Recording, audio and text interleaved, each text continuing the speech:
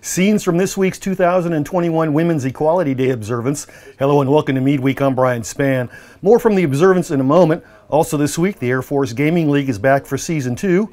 Help illuminate the night for Suicide Awareness Month, and youth sports registration is underway. These stories and more, but first, at this week's Town Hall, much of the discussion centered on the recent requirement for service members to get a COVID-19 vaccination. The SecDef has now required COVID-19 vaccinations for all active duty service members, Reserve and National Guard members. Each service have their own deadline for when we have to accomplish those, so that is coming soon. Again, I want to state that COVID-19 for the McGill Training Center is operating Wednesday and Friday from 8 to 3:30. We're closed Monday, Tuesday, and Thursday. We will ramp back up to Monday through Friday as soon as we get our shipment of vaccines in for the additional shots we have to do for the mandated purposes from SecDef. You can watch the Town Hall in its entirety. Just go to our Facebook page and click on videos. In other news, the first in-person equal opportunity observance in more than a year took place this week at Club Meade. Women's Equality Day commemorates the 1920 adoption of the 19th Amendment to the U.S. Constitution, extending voting rights to women. At this year's observance, a Q&A session featured the Defense Information Systems Agency Chief of Staff, the 741st Military Intelligence Battalion Commander, the Army Cyber Command Sergeant Major, and the Kimbrough Ambulatory Care Center First Sergeant. In their opening remarks, two of the panelists stressed the importance and value of diversity in the force. When I sit down at a group, and it's often at a table with a group of men, and many times I will be that woman sitting at the table, I can't change the way that I think. But I do bring some diversity to the table in that I have a different way of thinking about things.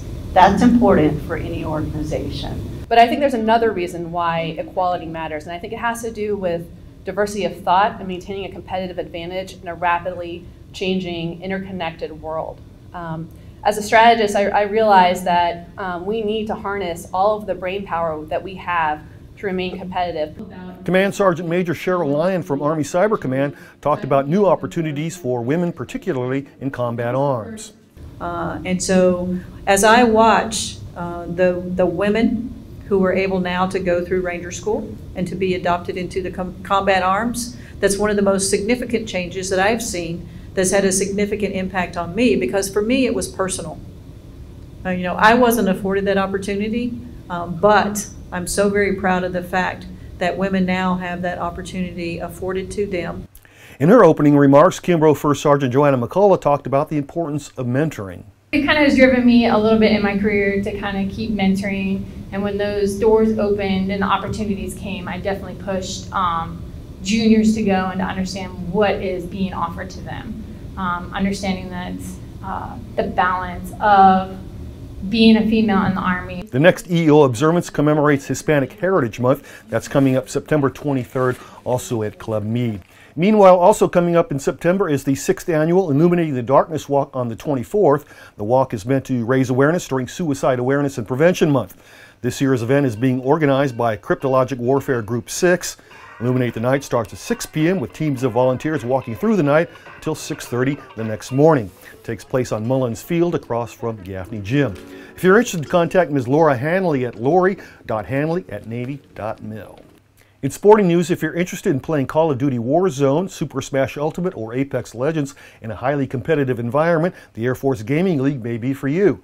The league is starting its second season with more than 3,000 players from across the globe competing in 3 divisions. Gaming has been what's allowed us to stay connected. It's what's allowed us to get out of dark times. Talking, communicating, networking, all that can cross over through gaming. You can hang out with people that are deployed. You can hang out with friends that PCS across the country or across the world.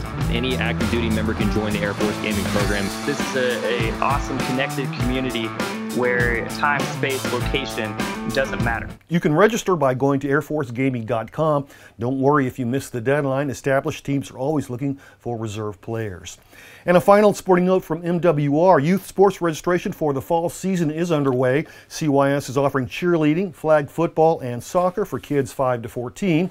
Additionally, there are clinics during the season for kids 3 to 4 years old. Go to meade.armymwr.com for all the information. And that's Meade Week for this week. I'm Brian Spann. For everyone at Meade TV and the Fort Meade Public Affairs Office, have a great weekend and a great Meade Week.